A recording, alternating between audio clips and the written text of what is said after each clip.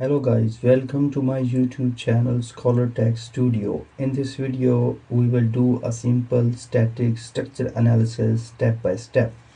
First, we will drag this static structure analysis to our project schematic.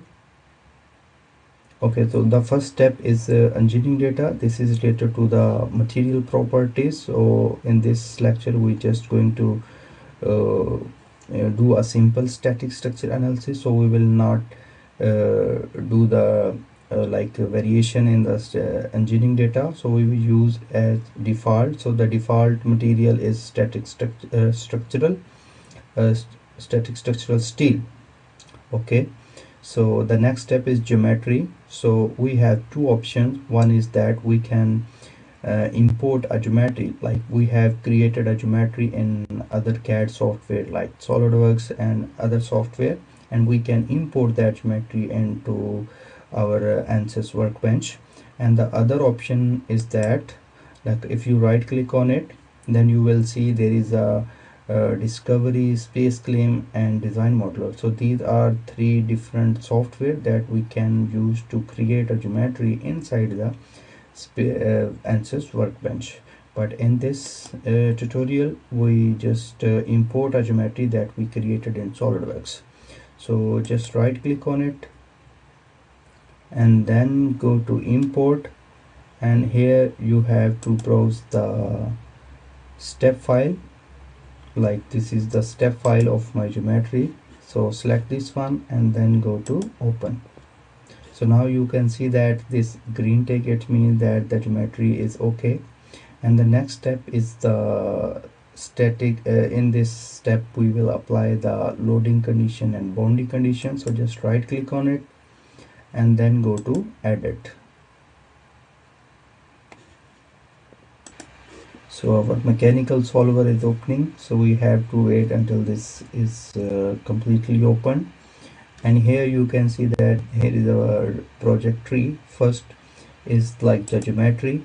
If we click on the geometry, okay, and then click here and select the geometry, and here you can see that it's assigned the structure steel as a default material.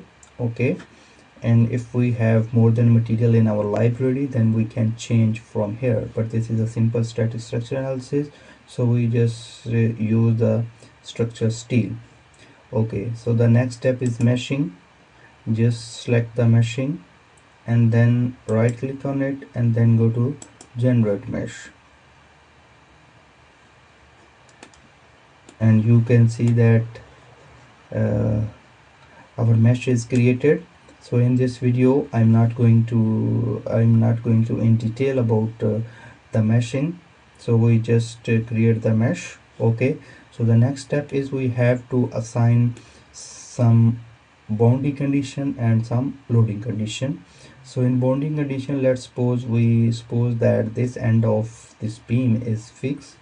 So we will go to the static structural, right click on it and then go to insert, and then we will select the fixed support. Okay, then we will select this face and then here we will apply. So now we have applied our boundary condition that this beam is fixed at this end, and now we want to apply a tensile force of 1000 Newton on this face. And here you can see that there is a question mark. It means that we cannot solve a static structure analysis without boundary condition and loading condition. So we just apply the boundary condition. It means that the requirements are not completed. So we will right click on it, then go to insert, and we will select the force, and then we will select this face. Okay, and then go to apply, and here we will specify the magnitude. Let's suppose we put it 1500 Newton force. Okay, and here you can see the direction is outward. If you want to change the direction of this force, simply click here on the click to change and click on the arrow, and now you can see that the force direction is changed, and just apply. So now you can see that the direction of force is changed. So in this way you can change the direction of force according to your requirements. So again, click change, click on any arrow, and then okay, now you can see that the direction is changed. Now this step is completed, and the next step is what results we want to obtain. Like we want to calculate the deformation, so on the solution go to insert, and here deformation, here is total deformation. Next, insert strain and von Mises strain, and similarly we will calculate the stress. Okay, and then, and if we want to compute the factor of safety, then go to insert, and here stress tool, and then select this one, and under this you can see there is a factor of safety. Now we have set our goals, like our results that we want to compute at this loading and boundary conditions. So then this sign indicate that it need to update, it needs to solve. So we will click on the solve, and we will, here you can see the progress, like mathematical is building the mathematical model, and then it will solve, and you can see that our static structure analysis is completed, and here you can see the green tick. So if we will select this, here you can see that this is the total deformation. If we fix this end and apply a force on 1500 pull force at this end, so here you can see that these are the total deformation results. Okay, and similarly if we select this, this is the contour of strain, and similarly this is the stress induced in this beam if we apply a tensile load at this end. And similarly factor of safety, so here you can see that the factor of safety is 6.266. so this is the factor of safety. Okay, so now we have learned how can we do a simple static structure analysis. So the next step is we want to export these results into our research paper or into our report. If we will just take the screenshot of this one, okay, then the quality of the results is not good. If you want a high quality or good quality results, then what you can do, first you can set its location, that I want to see in this direction. You can zoom in and zoom out using the cursor wheel, and from here using the pen you can specify its position. Let's suppose I want to set at this position. Okay, so the total deformation, then go to image, and here go to image to file.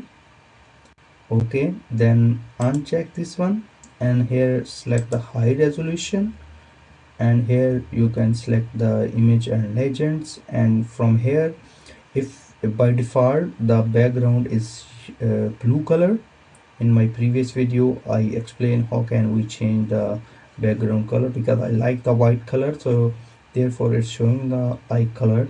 So you can change like blue color or white color, and if your color is blue but you want a white color results because its appearance is good, so you can select here from white light. Okay, and then here we can select the font magnification like 3 or 4, and then set OK.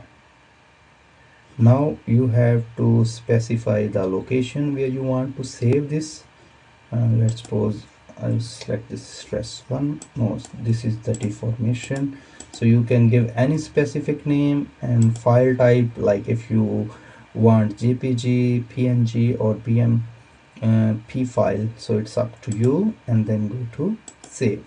Similarly for stress, equal stress, and then go to image, and then go to image to file, and from here you can specify the 3, like the magnification factor is 3, and then set OK.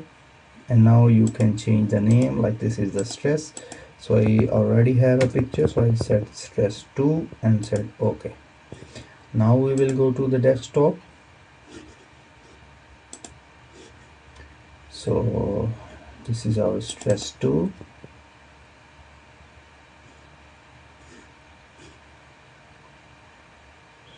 So now you can see that the quality of the results was very good, so we can place this high quality picture into our report or research article.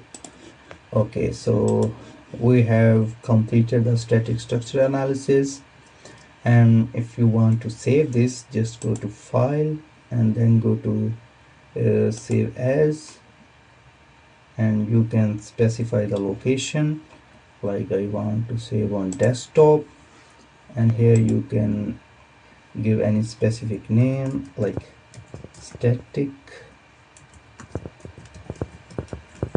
structural analysis, and then just go to save.